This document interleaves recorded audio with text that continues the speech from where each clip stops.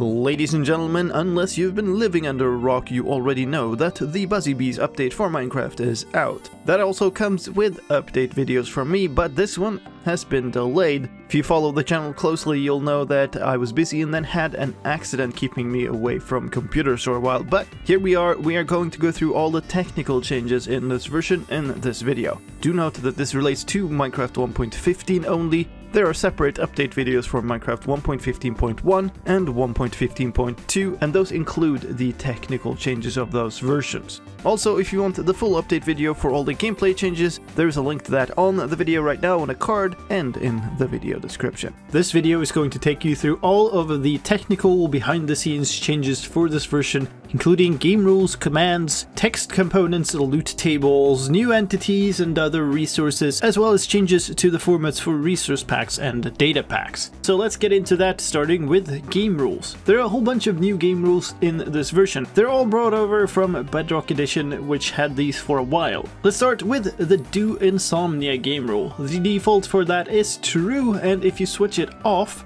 then it will prevent phantoms from spawning during nighttime. Do Immediate Respawn is a game rule that is defaulted to false. If you switch that on, then you will not see the death screen anymore, you will just simply instantly respawn. There are 3 new game rules related to how you take damage. They are drowning damage, fall damage, and fire damage. They all default to true, and if you turn them off, then players will stop taking that particular type of damage.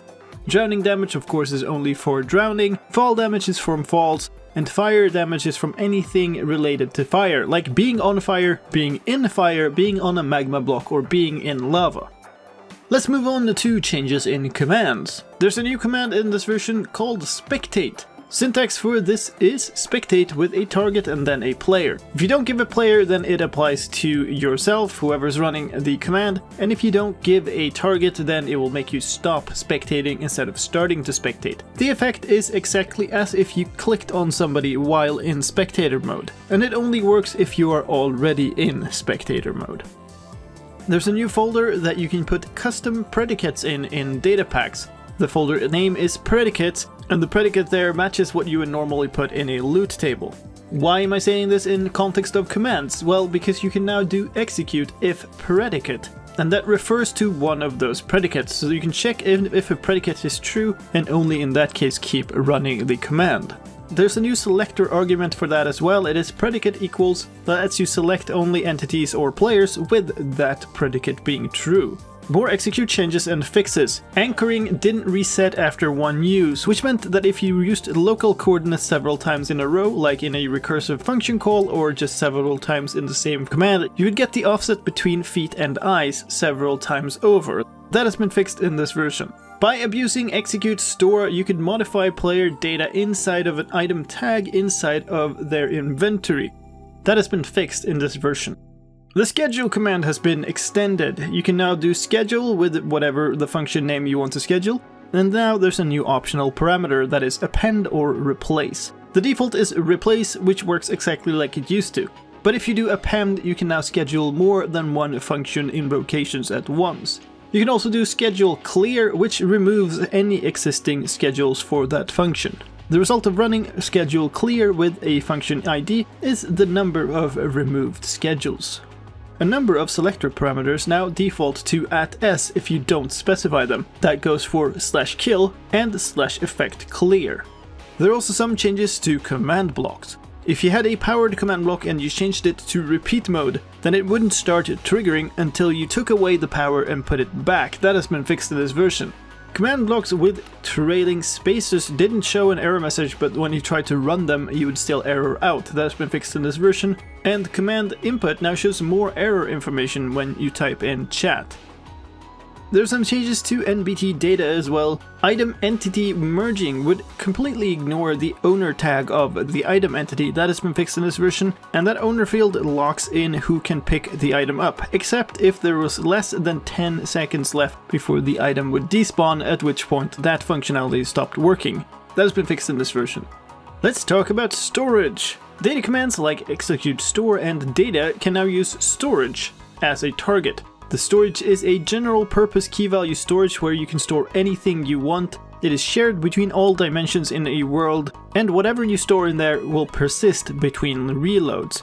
Like I said, you can access this from using /data, from using /execute store, and you can also access it from loot tables. Storages are specified with a resource ID, that means a namespace and a name. Let's talk about text components, because text components also have access to storage now. There's a variant for NBT components that can now access storage by specifying the storage key and putting the value to the resource ID that you want to access. You also specify the path just like you would for entity data, for instance.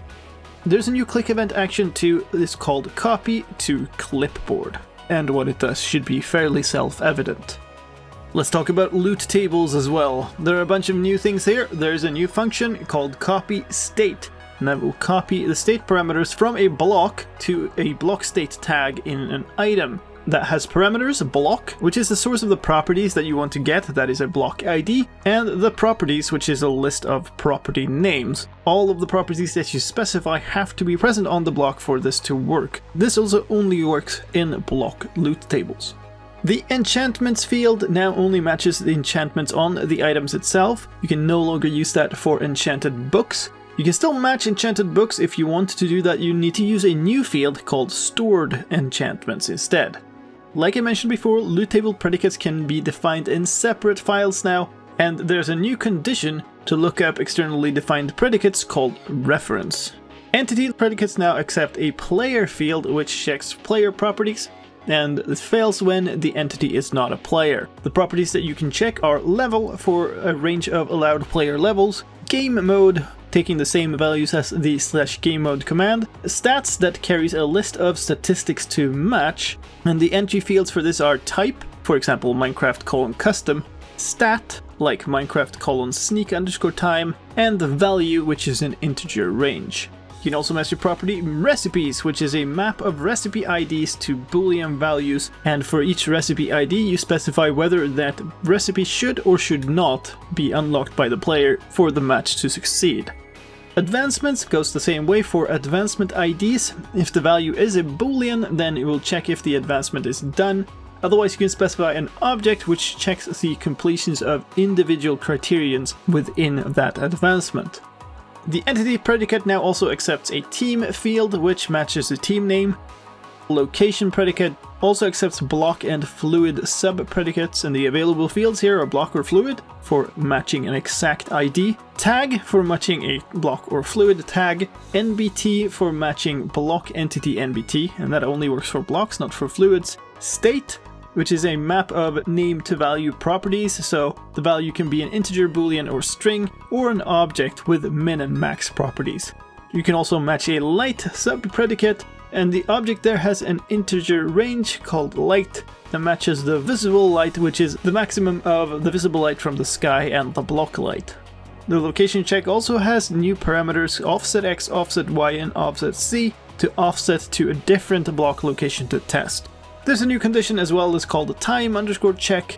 For this you can specify value, which is a range of accepted values, and period, and if that is present the time will be checked against the remainder of a division with this period. That means that if you set it to 24,000, which is the number of ticks in a day, then you will check that time of day, for instance. Let's talk about advancements. There are 3 new triggers in this version. One is the bee nest destroyed, which is a very specialized trigger that triggers when a player breaks a bee nest or beehive. The available conditions for this are the block, which is the block that was destroyed, accepts a block ID, item, which is the item used to break the block, this works like any other item condition in the game, and num_bees_inside, that represents the number of bees inside the hive before it was broken. The second trigger added is safely harvest honey. That triggers when the player harvests honey from a bee nest or beehive with a campfire below it, also a very specialized trigger. It has the available conditions for block, which accepts a block ID or a tag, and the item, which is the item the player used to harvest the honey. And the third and final new trigger is slide down block, which triggers when the player slides down a block. And the conditions for this are the block that the player slid on. Currently, this is only interesting in the case of a honey block. Let's talk about added things in this version. There is one new entity. It is called bee. There are new blocks as well, of course: bee nest, beehive, honey block, and honeycomb block. And the bee nest and beehive are a little more interesting. They both share the same block entity data, and that has a bees field, and that contains entities that are inside and will eventually spawn. You'll have to experiment to find out the limits of that. There are new particle types: dripping honey, falling nectar, and landing honey, as well as new items: honey bottle and honeycomb. Let's round off talking about packs. Both for resource and data packs, the version is now number 5. For data packs, this really doesn't matter. You can just upgrade your version to version 5 and everything will work as before. For resource packs, there are more changes. A whole bunch of textures have changed, and the game will try to make out-of-date resource packs work when you load them, but is far from perfect. Now, as to what the changes and additions are inside of resource packs, let's go through those. If you need to upgrade a resource pack, there's a bit of work to do for this version. Banners and shields now have a base texture and then use the alpha value of textures of layers on top of those to compose the textures. That means that you need to convert your top layers to use alpha values to specify which pixels should go on and not. Chest textures have been shuffled around. It's a little hard to explain, and if you have a Linux or Cygwin or something like that environment and you have the ImageMagick tool installed, then there's a little shell script that you can run to update all of your textures. If not, I've put together a sequence of manual image operations that you can do in a program like Photoshop or GIMP or Paint.net. In addition to that, after that whole work has been done, the double chests textures have been split into a left and a right half. Somebody also made a Minecraft resource pack converter tool. I'll link you a Planet Minecraft page for that down in the video description. Caveat here is I have not tried this myself, but if you don't want the hassle of upgrading yourself, then that might be worth a shot. The Colnit wind animation now has an MC meta animation file, just like all of the other things. The Ender Dragon texture used to have a duplicate wing. That section of the texture is unused now. There's a new folder called Iron Golem. The base texture for the Iron Golem has moved in there, and there are new textures for the cracking overlays, so you can modify those if you want. There's a new map background checkerboard file in the map folder, and that represents the empty map background when you hold a map in your hand and there are areas of that map that have not been filled. And finally, the enchantment glint texture is now a composite. It used to be rendered once straight up and then once sideways at an angle, and the texture has now been changed to be that instead. So essentially the texture looks exactly like how it looks in game, instead of being a composite overlay of two different things. Hopefully that will help you upgrade your packs a bit. One final tech-related change that I do have to mention that's not strictly related to the game itself, but it is related to tech surrounding the game. The obfuscation mappings of the game are now public. You can find them in the manifest, in the launcher manifest. That means that if you are interested in what function names were before obfuscation, you can now go and apply those mappings to find out. This generally will be mostly interesting for modders or mod pack makers or people digging into the code trying to understand what it does for some reason. And that's all I had for you this time. I hope you found that quick overview useful, and if you want some more specific, in-depth tutorial of something, please let me know in the comments down below, and I'll try my best to accommodate. Anyway, thank you for watching. My name is Slime, and I'll see you in another video. Take care. Bye-bye.